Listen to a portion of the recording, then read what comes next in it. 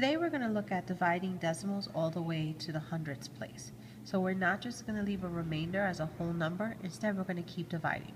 So I'm going to start the way I always do, with just my regular division. 7 goes into 8 one time. 1 times 7 is 7. Subtract. Bring down to 3. 13 divided by 7 is 1. 1 times 7 is 7. I have a 6 left over. Now normally I would just write remainder 6, but now that we're in 6th grade, we're going to learn to divide further. So the first thing I'm going to do is I'm going to add a decimal here and 2 zeros. So now my number, my dividend, goes to the hundredths place. My answer will also go to the hundredths place. Now I already know I have tens, ones, but I need to add a decimal right here. Notice they go in a straight line. I don't even have to think about the decimal after that. It's just going to help me with my place value. Now I can just bring down to 0 and keep dividing. 60 divided by 7 is 8.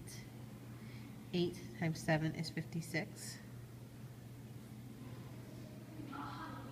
40 divided by 7 is 5.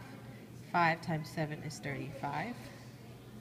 And even though I have a 5 left over, that 5 is so tiny, it's only worth 5 hundredths.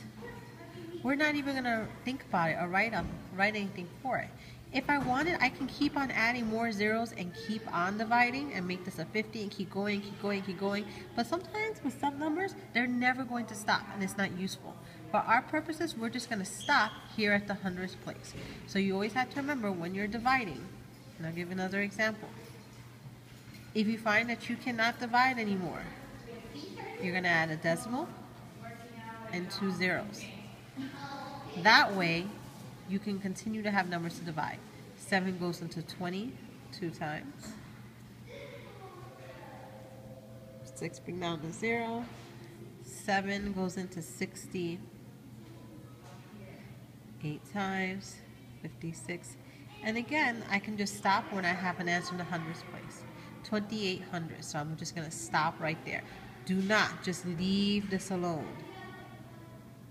Don't add it to your answer. Leave it just like that for today.